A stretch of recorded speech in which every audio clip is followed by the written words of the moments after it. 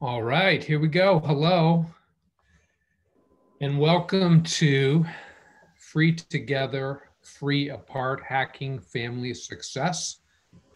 You're in the living room of the Vermont Center for Family Studies, and you're very welcome to be here. Our mission is to strengthen families of all kinds.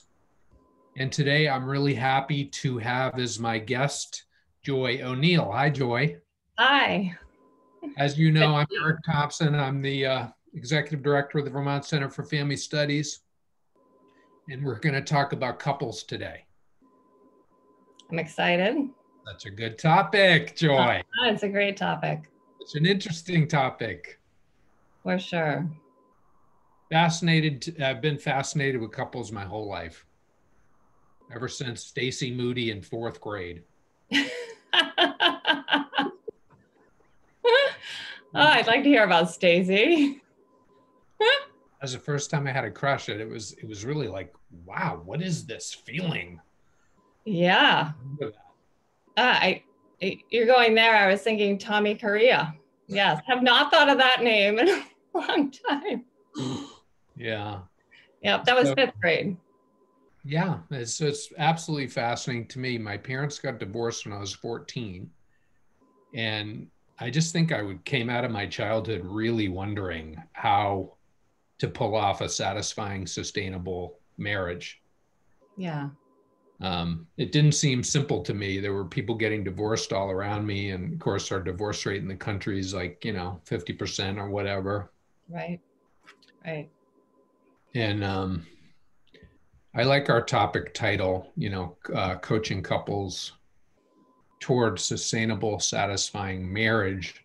I wondered whether I should put marriage in the title. And I decided to do it because I think most people, that's what they want. Satisfying, sustainable marriage. Yeah, I guess I hadn't quite thought of that. Marriage versus relationship. Mm-hmm.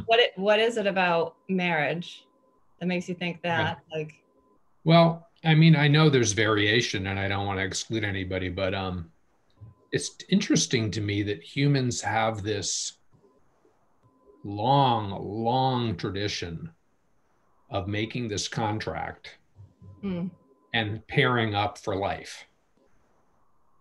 And one thing I really think a lot about and like to do is celebrate the successes of that. I think when it happens, there's huge benefits, and people tend to become more and more aware of that as they get older. Yeah. But when this whole tradition of celebrating a 50th anniversary, it really gets to people when people can pull that off. And especially, it's satisfying and sustainable is the target. Yeah. And they're still talking to each other, right? After this. Even enjoying each other and more than ever. Yeah. And I was thinking about the title of this whole series, Free Together, Free Apart. And, I love the aspirational nature of that sort of message in Bowen theory, of the trickiness of that you could be free only when you're apart, or you could only be free when you're together. Both of those are less stable situations. But to have them both, where you really feel that sense of really feel pretty free together. I can be me, you can be you. I feel free to grow. I can learn new things. I can go on adventures. And I also feel free apart. If you go on adventures, I'm okay with that too. Yeah, I totally agree. And it's an experience, like, to be able to have both.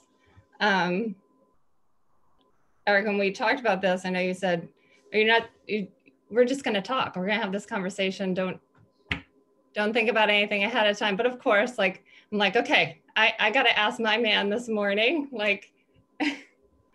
what I was thinking about the words sustainable and satisfying. And that was one of the things, was like to know that you can do you, and it's all good. Like you can go and be a part, and that feels great. And you can also enjoy these things together. I was like, and that feels great. Like all of it, having both, and to absolutely be who you are in the presence of someone else, not holding back in any way. I think that is so sustainable. Like, or that's so satisfying. I think that's more the satisfying part, is absolutely being who you are in relationship with someone else. Yeah, when you're in their company or when you're doing your own thing. And that makes it maybe sustainable, like to be able to do that. I think it's true that what often disrupts the sustainability of a relationship is when one or more people start to feel, I cannot be myself in this relationship. By the way, I didn't fully introduce Joy O'Neill. So Joy is a new member of the faculty of the Vermont Center for Family Studies, somebody who's put a lot of serious years into thinking about Bowen theory. I've been along for some of that ride and heard just the disciplined effort Joy has made to think through the sticky places at times in a key relationship or a high stakes relationship, and go on that journey of, okay, what am I going to do to manage me in this? Which I really think is, one of this great opportunities in any Bowen theory journey in these training programs across the country, really provide a structured place for people to explore that particular move. But Joy is also a very experienced couples therapist. She has a lot of passion for sitting in the room with a couple and helping them. So in this conversation today, I'm looking forward to both talking about just couples in general, but also the art of couples counseling. Did I introduce you well? Oh, I think you did all right. I'll take it. Thank you. Speaking of which, I want to do a quick poll here to find out who's here and what they're interested in. So this is just a 2-question poll that I'm going to launch now. And if you can just give us some information about you, where you're coming from. Don't know all of you. And can you see the poll now? People see, yeah, I can start to see the answers are coming in. Oh, good. And then I'll share the results. So yeah, I did a lot of couples therapy too, Joy. I had a lot of couples in my practice for many, many years, and found it to be a great challenge. Yeah, it's all the years I've known you, we haven't talked so much about, we've talked about other work you've done. We haven't talked as much about the couples work. Mm-hmm. And so I'm curious, from going back in that time for you, like, mm-hmm. I think now I know a little bit what drew you into it when you were just starting to talk about it, but what was it that grabbed your curiosity when you were working with couples, or what was it that got you just invested in doing that work, period? That's a great question. So let's look at the results of this poll.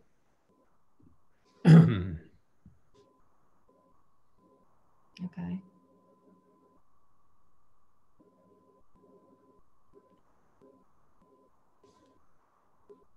A lot of people interested in building a satisfying, sustainable couple. Yeah. Doesn't it sound so good? And a lot of people interested in the art of coaching couples too. Yeah. So that's good to know. Yeah, that's a good question. I think I just have such a huge passion for the topic. Mm-hmm. I was fascinated, and I really needed to go on a journey to figure out, for me, I didn't know coming out of childhood whether I'd be able to pull off a satisfying, stable marriage. I wanted it. I wanted to have kids. I wanted my kids to be in that situation. And I had a lot of doubt. I didn't know if I could. It kind of amazes me to think of somebody coming out of their childhood without doubt of that. And I'm sure many people on the call were different than me that way and didn't have that doubt.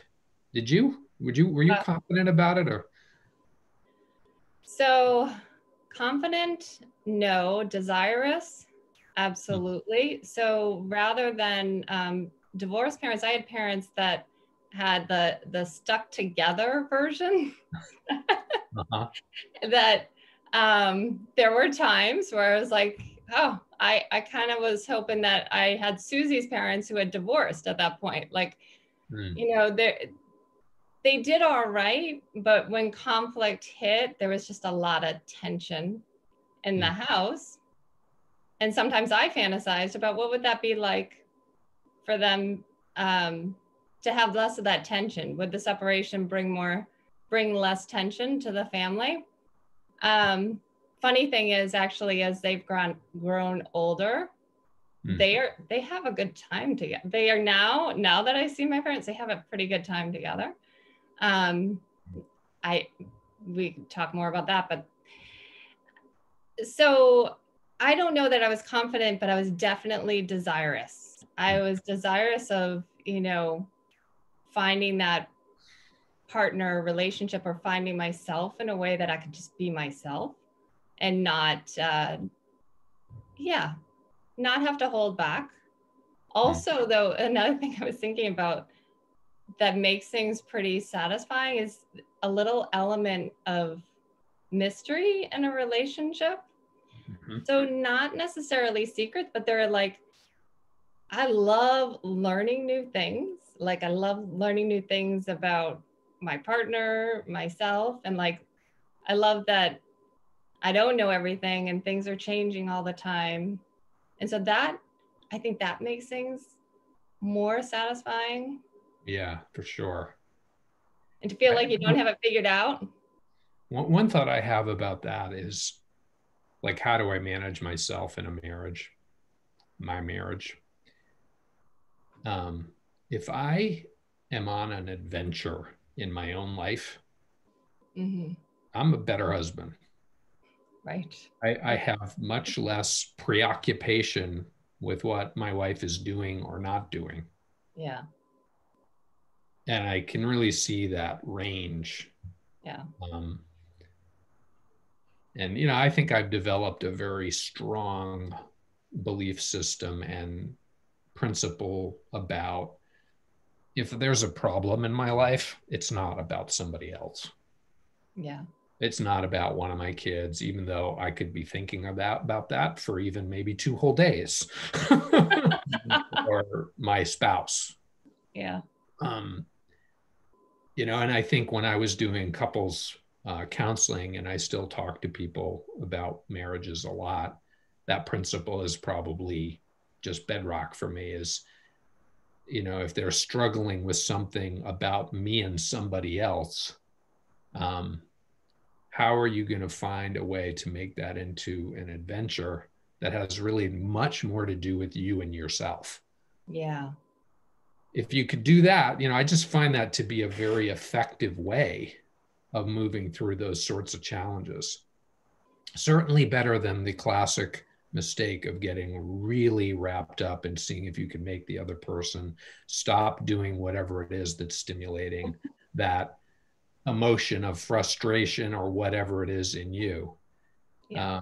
I know it was interesting to watch couples get completely wrapped up in that agenda, and in different ways or different flavors of that, but then sometimes so inspiring to watch somebody really pull out of that mindset. Totally. You can relate to that?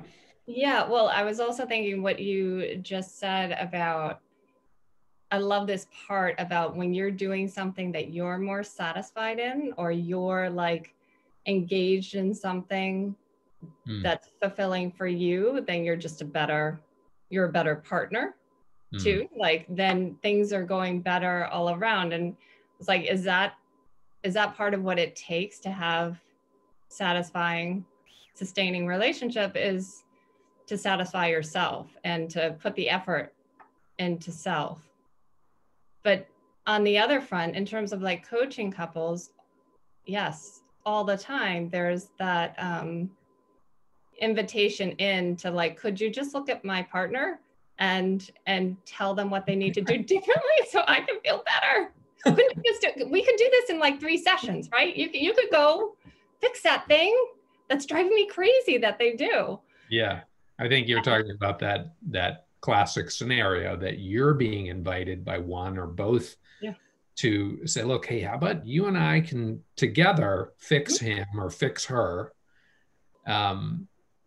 Yeah, so I want to ask you, what's your game for dealing with that now? How is that emerging and growing? I know you to be a student of the art of these things. So what are you learning about how to handle that basic situation, which whether you're a couples therapist or not, you're going to be in that a lot with family members or whatever. Hey, how about if you and I take care of fix that one? Yeah, team up with me. What do you think about that? Yeah, so that has been a journey for sure. And I have a lot, it sounds odd, but I have a lot of fun with that journey. And actually the first thing I usually do is to let people know I'm not that good at it. I'm not so good at the like, the teaming up dynamic. I'm like, there might be other people that do that really well. I haven't figured that out yet. Like I seriously like just tell people flat out that it doesn't interest me. I'm not good at it. It's just so pretty quickly when I'm working with a couple and there's the invitation to do that. Could you just like come into my court over here and help me out with this one? Yeah. I put it on myself in a way, and it's true. I really am not that good at it. So I don't pretend like I am, or, I am sure there are times when there's I experience feeling caught, or there's something about you start liking one of them more than the other. Yeah.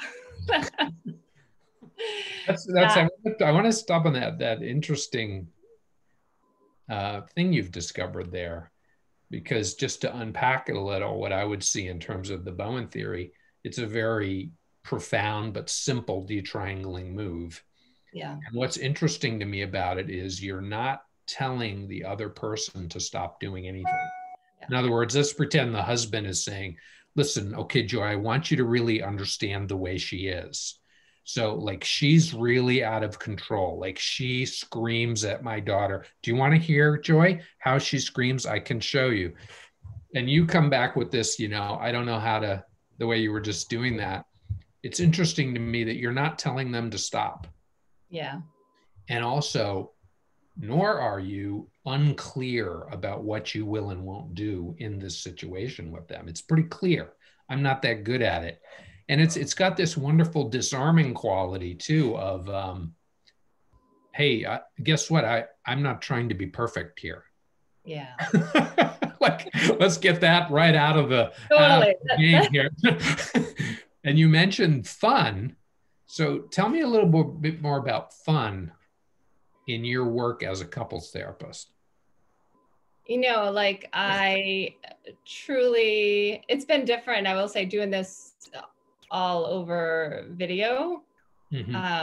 I'm missing like the nuances of, or not the nuances, but the couples, either first thing when they would come in my office, it would be on the couch, maybe together and really close together, or maybe one in one side of the room and one in the other side of the room. And like seeing all of that movement, I always love like seeing the interaction of the couple. So on the screen, it's different because automatically I have had couples ask me like, can we do it from 2 different places? And sometimes that happens, but for the most part, they're in the same room, they're together, and they actually have to be pretty close in proximity.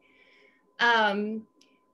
So what's fun for me is even those first sessions and like meeting a new couple and getting to know each of them and understanding who they are, or getting curious about who they are. I'm fascinated by people, period. Mm. but is very different than doing individual work, because there I am and I get to witness relationship happening right there in front of me, and be curious about it, and be and feel like there's so much I'm learning along the way. So maybe that's part of what brings out the fun for me. If Sounds I'm like you have a natural absolute fascination with this. But I mean, you could be fascinated and not having fun. I think for many really good couples therapists, or really probably just helpers, period, fun is a good marker that you haven't become sucked into the problem that they have. Yeah. If you're sucked into it, it's awfully serious. Yeah. And it's actually kind of tricky to be having fun, but not in a sarcastic way, right. Not in a way that misses that respectfulness. Right. Right. Got any thoughts about that? How do you do that? Or how are you doing with having fun in these situations? Is it pretty hard? Or are you feeling getting better at it? I definitely feel like I'm getting better at it. And I think I'm getting better at it only because I feel maybe less of the absorption of the distance or the conflict or the problem or whatever. I think initially when I started doing this work, it was like, oh, if there's too much conflict in my room, I don't know how I'm going to do with that. Like that was not fun for me. I wasn't drawn into conflict or too much tension. This is not very fun. But the fun part, yeah, it is that it's so human, right? Like relationships are they're natural, they're evolutionary, they are fascinating.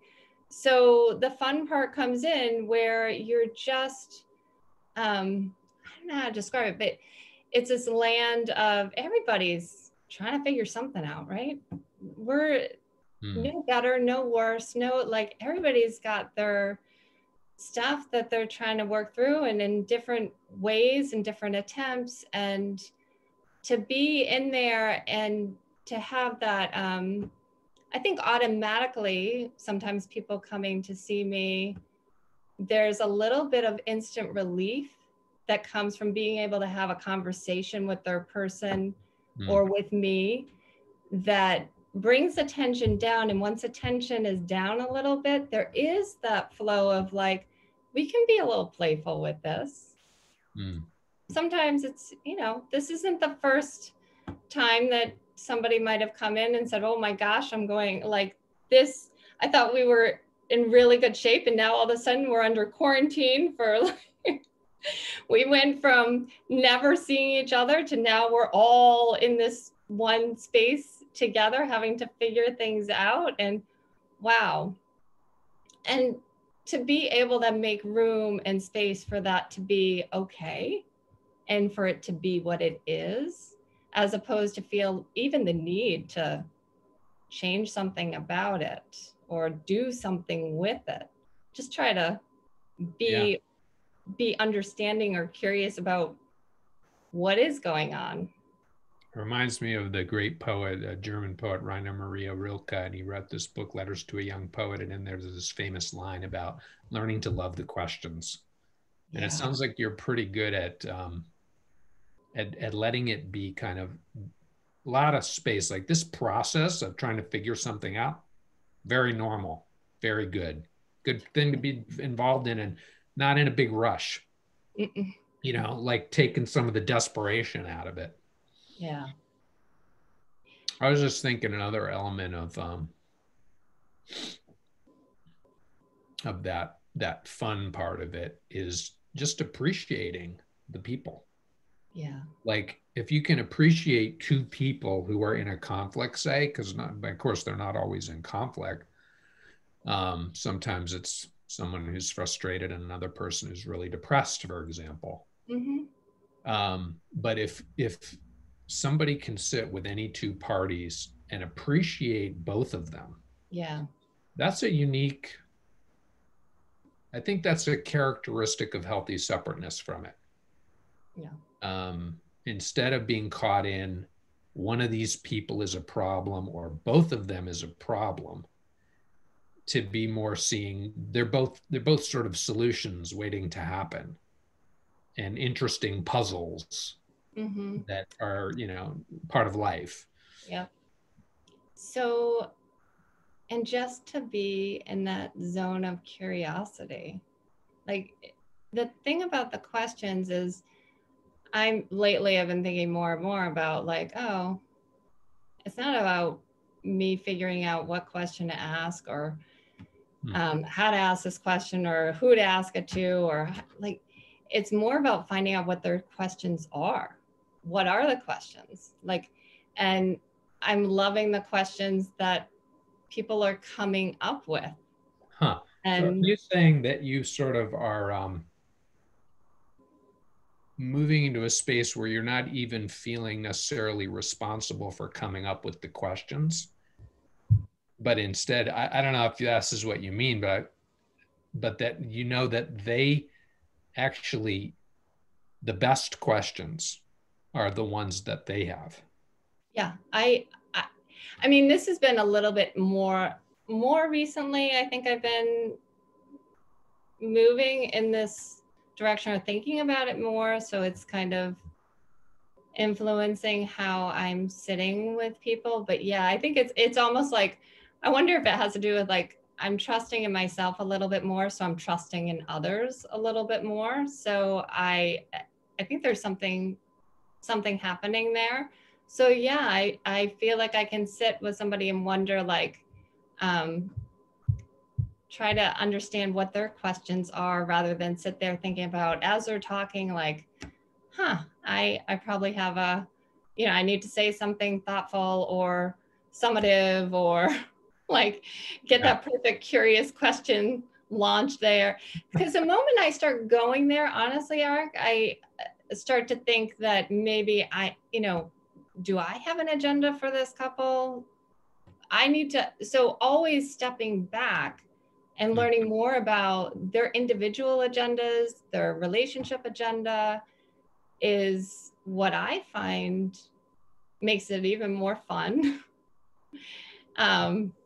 Definitely more interesting for me. This was not that long ago, I heard Michael Kerr said that, so he was coached by Bowen. Bowen said to him, essentially like the recipe for good relationships is trust, respect, and cutting each other some slack. And I think about that a lot when I think about that in my own life, for sure. And I think about that when often when working with couples, like how important it is. Like the trust and respect, okay, sure, that's a given. Like if we're going to talk about having great relationships, you want to be working off of those premises. We hear that all the time. But the third one, cutting each other some slack. Yeah. Right? Yeah. Like, I love that simple. One thing I think is what we've gotten into here is talking about the art of being connected to two people who are trying to solve a puzzle without taking too much responsibility for solving it. And that, it's the helper's art. The helper wants to help, but most helpers learn that over helpfulness is the biggest pitfall.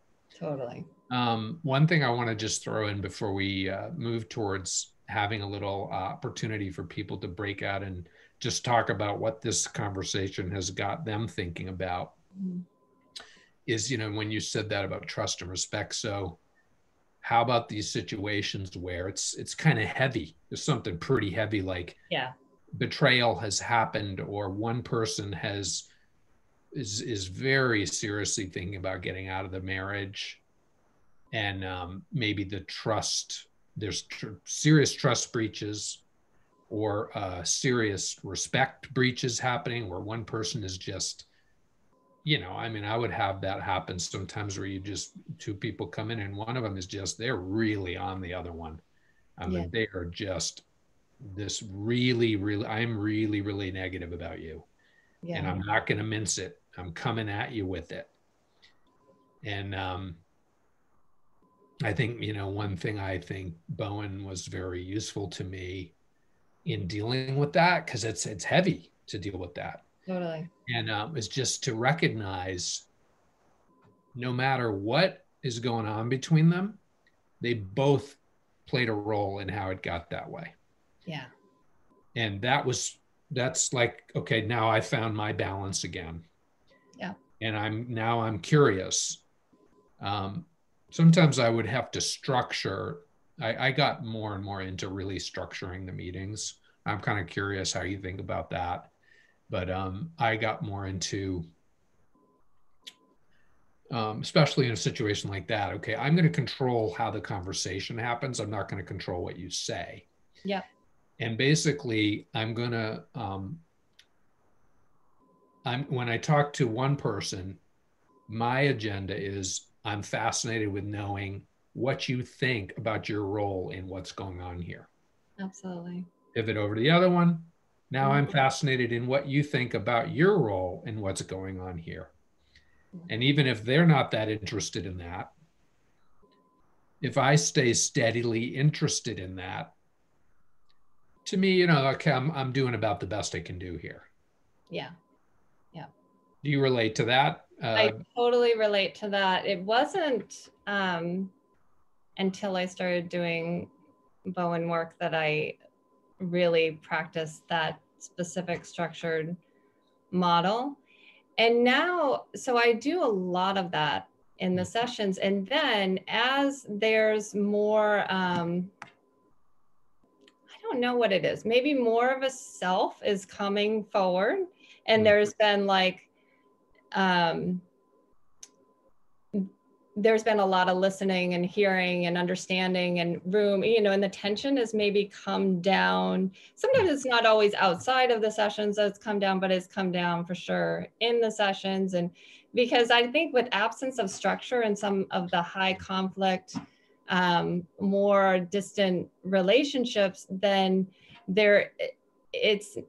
I don't feel like I'm showing up. It doesn't feel as productive. I'm also like, I'm glutton for being productive in work, again, without an agenda of like, it has to go this way or that way. But it's important to me that whatever each individual or the couple is coming in and says they want to get out of it, that we're working towards that. So I access that structure. The other thing I do eventually, once that all those systems are in place and that's been going well, and there's a lot of like, thinking about how do I take a leadership role in this family? Am I interested, or is this person, whatever's happening? Then I move a little bit more towards the couple talking to each other with their permission that I can be really rude and interrupt, or or get curious in the middle of something, or so I'm very present in the model, but that happens more when there's less reactivity in the room, I would say. But I do find, here's why I love that too, because there's a lot of, your nervous system is automatically calmed down by looking at your person. And sometimes I'm working with couples that there has been less and less of that as tension has progressed. So inviting that exercise in with the support of the therapy or of the coaching seems to be really helpful. Or sometimes, Yeah. Well, so I hear you saying you're kind of balancing that, really providing structure and then backing off from that, and then coming back in and backing off that, learning to balance. When do you do that? When do you not? The other thing I heard in what you're saying is that you have this kind of mission to, I have to make this work for me. Yeah. And I think one of the reasons why a lot of people don't want to do couples therapy, even therapists, is because it's kind of dangerous in a way. It's a 2-on-1. There's more energy and they're very reactive to each other. So you're going to deal with all that right in your office. So this ability you're talking about from the beginning here in this conversation to say, look, there's a way that I have to make this work for me. Yeah. And I'm doing, that's my job. I'm on that job. Yeah. Don't you worry. I'm on that job. Yeah. That's not your job. That's my job. Watch, I'm doing it. All right. I want to move now to this breakout opportunity. And then what we're going to do, just do a 10-minute breakout and then come back and we can have some interaction with all you guys about the stuff you've been thinking about or what we've been talking about. And so a little orientation to the breakout, which is that if you haven't been on here before, people seem to really like this. Even I've heard many people say, I didn't want to do that breakout thing. And then I did it. And I really was glad I did. So encourage you to try it. But if you're really convinced you don't want to do it, here's the thing you could do to help me out right now is go off the meeting and come back in 10 minutes. Because what then happens is when the breakout function populates, we won't have somebody who's sitting there with a person who's not there. So I'm going to share some, here's some guidelines for how you might conduct this breakout portion of this meeting. The main point of it, like it says here, is to, in the middle there, say what you really think, listen to what they really think. The purpose of this, as I see it, is to provide you with an opportunity just to do some thinking about a topic that's important to you. So I like that, providing people with time to think. And I'm going to suggest you can skip the introductions. It's not, this time is going to fly by. And it's not really about meeting new people. It's more about providing you with a place to think. And if it helps if somebody just kind of dives in and says, okay, well, let me tell you what I've been thinking about. And talks for two or 3 minutes, and then somebody else just grab the baton and go for it. So I am going to stop sharing. Group Joy. I think, well, one thing that we started to touch on, didn't go too much further, is like that idea of, because you had mentioned it, when there's two people in a group and one, you do start to develop like, oh, I can relate to this one over here much more than I can relate to that one over there. And what do you do then? Like, what happens? Yep. But the other thing we talked about that I think is just so important in this work is like the over functioning or the natural triangle of a system when you're doing couples work. Like there's automatically a triangle. So there's that invitation, or can be that invitation to align. And there's also can be an invitation to possibly work harder than, especially if the tension, I think, if the tension is higher, it's like, oh. Yeah, the balancing of what you're responsible for and what you aren't. I love the workout in Bowen theory of that disciplined effort. If you start seeing one person in the system, it could be like one of your brothers or one of your in-laws or one of the people in the couple, you start seeing one of them really as the villain. Yeah. And then to try to extract yourself from that mental mindset and see beyond that. Yeah. That is, I think this is just such a cool workout. So let me ask those of you who were in small groups, if any of you want to make a comment, what are you thinking about? What are you observing? I'm going to, if you raise your hand or you can just unmute yourself and make a comment. We've got a few minutes for that.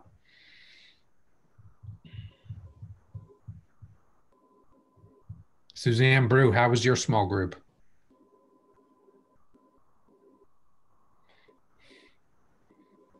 It was great. It was great. And we you've decided you like these small groups now? I did. I know. I was pretty resistant. You told me to cancel them. Don't do those. I did. I'm glad you don't listen to me. So no, I thought it was really interesting. We talked about just that challenge of being in a room with two people as opposed to one, and that when the tension is high. And silences are great to have, but it's pretty hard. People might not think they're getting their money's worth.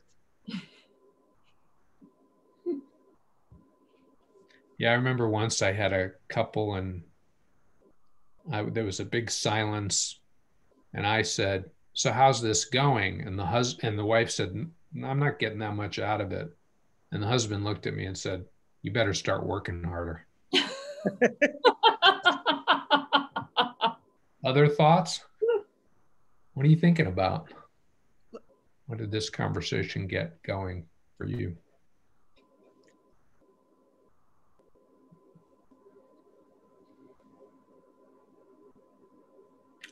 You're muted. Whoever that, Jody? Yeah. Hi. Yeah. Yeah, I think one's neutrality and being able to stay neutral when you're faced with something that's, really contrary to perhaps your own personal views, and how to manage that, your own anxiety, and manage yourself in that. What are you learning about the art of neutrality? What am I learning? Yeah.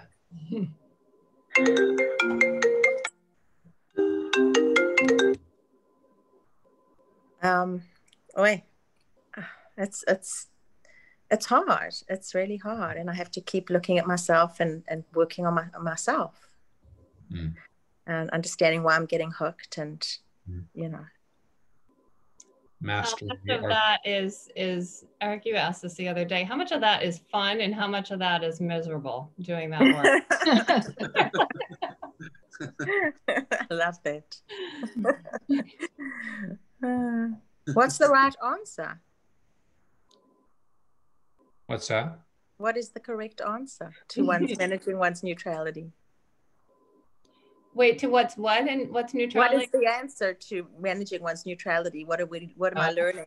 What's the right answer? What should I say? Tell me. It's in some book somewhere. You just have to look harder. I like that. I do think for some people, it becomes a fascinating lifelong journey.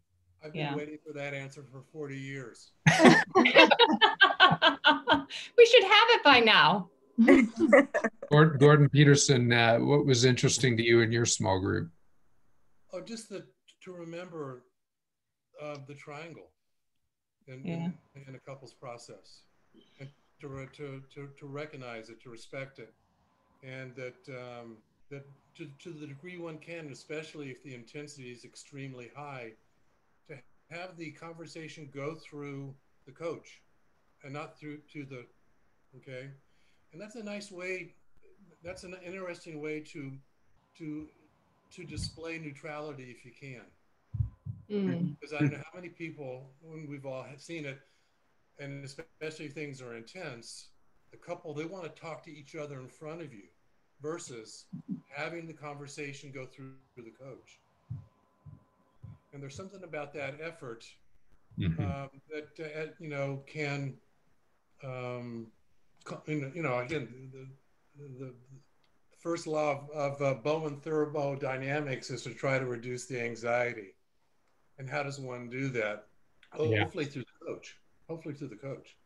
Yeah, I think you're right that structure, which I guess Gordon uses it, and it's common in Bowen theory circles that the couple does not actually talk to each other during the session, and that the therapist, and Mike Kerr wrote up this sort of evolution of this model, this technique, actually, in his book Bowen Theory Secrets. But I found that to be incredibly valuable, and I think you just articulated one of the reasons that they are going to calm down if they know that this is not going to be a conversation that gets out of control.